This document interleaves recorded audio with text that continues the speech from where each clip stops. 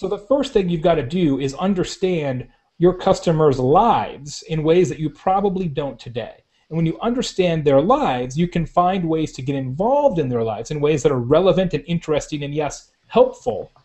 And that's how you come up with sort of your initial potential topics for utility.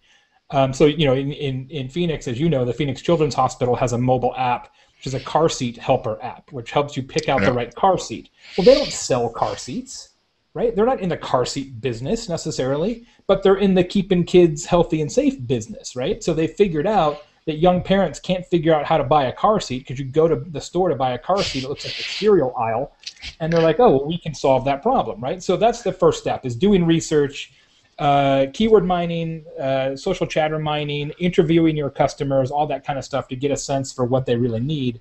That's the first step. The second step is to, when you have those needs figured out, determine how you're going to execute it. This is the kind of stuff that you guys are so good at.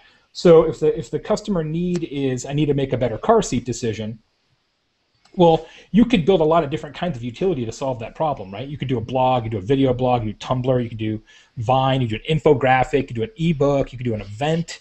There's a lot of different things you could do. They did a mobile app because actually where you really need that information most is in the store.